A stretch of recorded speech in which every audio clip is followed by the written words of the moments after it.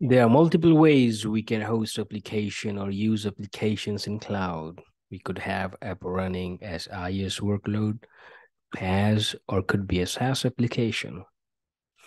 It's far more effective for attackers to pursue vulnerabilities introduced at the app level by cloud platform customers, and we need to secure our applications.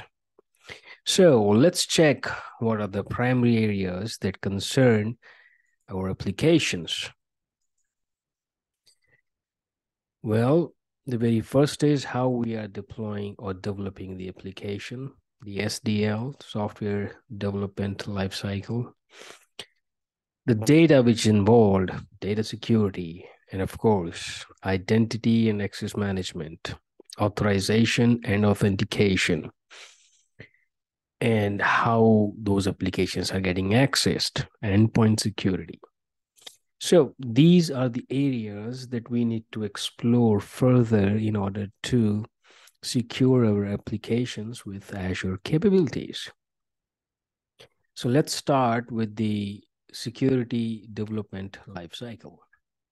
You can use the Microsoft Security Development Lifecycle SDL process during the application design stage to ensure that security concerns are incorporated in the software development lifecycle, which is again SDL. So don't get confused. We are focusing towards security in the development lifecycle of a software, that is application we are referring to. Security and compliance issues are far easier to address when you are designing an application, and you can mitigate many common errors that can lead to security flaws in the final product.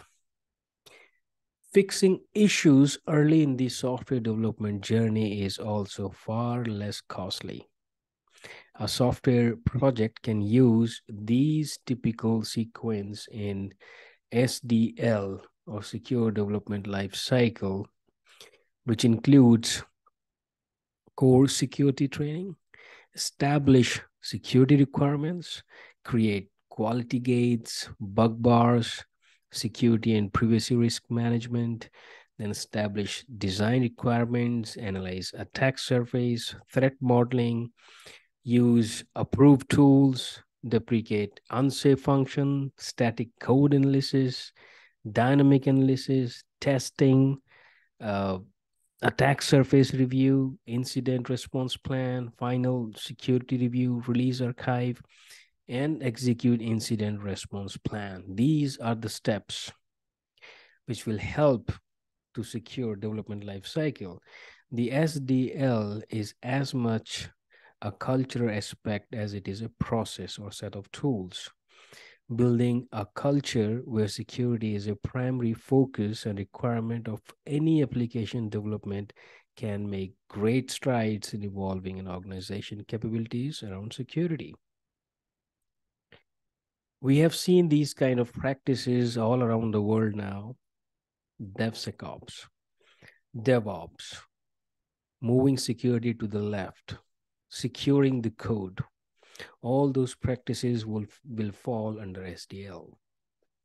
Now, after an application has been deployed, it's essential to continually evaluate its security posture, determine how to mitigate any issues that are discovered, and feed the knowledge back into the software development lifecycle. Continuous feedback for the continuous improvement.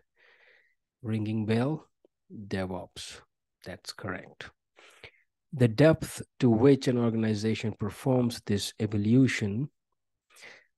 evaluation, testing, is a factor of the maturity level of the software development and operational teams, as well as the data privacy requirements. Software services that scan for security vulnerabilities are available to help automate this process and assess security concerns on a regular cadence. Such services offer these benefits without burdening teams with costly manual processes such as pen testing. And Microsoft Defender for Cloud.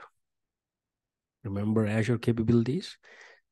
Microsoft Defender for Cloud is a service that's now enabled by default for all Azure subscriptions. It's tightly integrated with Azure application level services such as App Gateway or WAF, Azure WAF. By analyzing logs from these services, Defender for Cloud can report on known vulnerabilities in real time. And of course, provide you recommendations. You can even configure Defender for Cloud to automatically execute playbooks in response to attacks. Automation comes in the picture here. Defender for Cloud has a free tier for protection features enabled for your subscription. You must enable the enhanced security features for advanced security and threat detection capabilities. A few of them we have seen in the last video. And it's time to explore the identity. Identity validation is becoming the first line of defense for applications. Restricting access to a web application by authenticating and authorizing sessions can drastically reduce the attack surface area. Azure Active Directory, like B2B or B2C, and the usual AD offer an effective way to offload the responsibility of identity and access to a fully managed service. Azure AD conditional access policies, privileged identity management, and identity protection controls further enhance your ability to prevent unauthorized access and audit changes. We did the deep dive on identity in the previous videos as well. All those concepts still applicable here as well, because if you go basics, it's the same IAM. But we are now talking context with the application. Earlier, it was the separate identity pillar that we got to secure. Same goes with the data. Customer data is the target for against web applications. Remember, with all that strategies, what are we securing? We are actually securing data.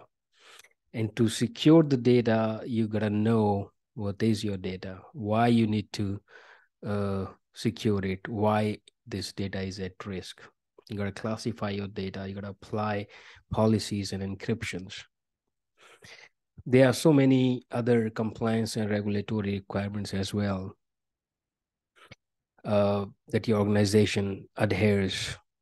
For example, your organization is storing sensitive data that falls under the HIPAA, Health Insurance Portability and Accountability Act, which contains requirements on how to handle and store patients' data. There are other industries which demand separate mindset or encryption or different way of handling the data, like PCI, payment card industry, or GDPR, General Data Protection Regulation. So those things will also help you to protect data if your application is falling under those kind of regulatory requirements. But even if it is not falling there, you gotta still protect your data, encryption, right? For example, the organization should use TLS to encrypt data exchanged between the web app and the backend SQL databases. We talked encryption in detail in the previous protection of data through Azure capabilities video, the last one. Data is also encrypted at rest in SQL Server through TDE, transparent data encryption. Encryption at rest ensures that even if the movement is compromised, data is effectively useless to anyone without the correct decryption keys. To encrypt data stored in anywhere, let's say Azure Blob Storage, you can use client-side encryption to encrypt the data in memory before it's returned to the storage services. Similarly, there are various ways you can encrypt your data. Most of those are built in. Now, we're talking a lot about encrypting data. So of course, you got to talk about key and securing them. Separating application secrets like connection strings or passwords and encryption keys from application that's used to access data is important, is vital. Encryption keys and application secrets should never be stored in application code or configuration file. Instead, use a secure store such as Azure Key Vault. You can then limit access to this sensitive data to application identities. Remember, we talked about managed identities? It works here perfectly. You can rotate keys on a regular basis to limit exposure if encryption keys are leaked. You can also choose to use your own encryption keys generated by on-premises hardware security modules, HSM. You can even mandate the Azure Key Vault instance or implemented in a single tenant discrete HSMs.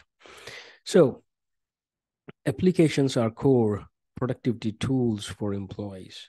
In modern workspace, adoption of cloud-based software as a service applications has created new challenges for IT.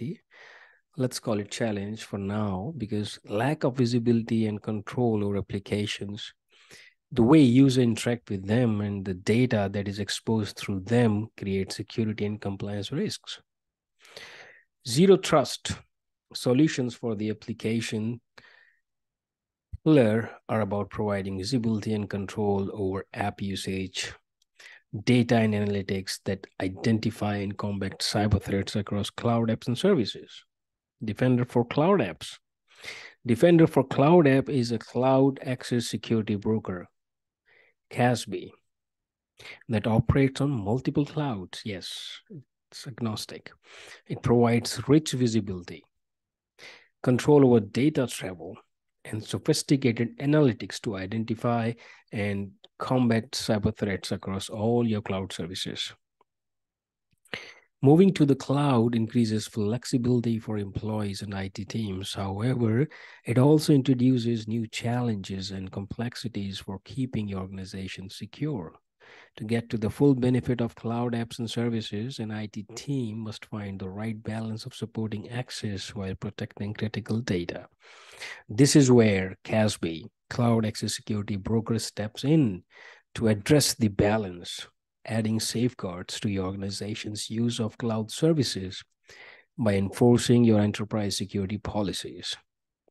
As the name suggests, CASB acts as a gatekeeper to broker access in a real time between your enterprise users and cloud resources they use, wherever your users are located and regardless of the device they are using.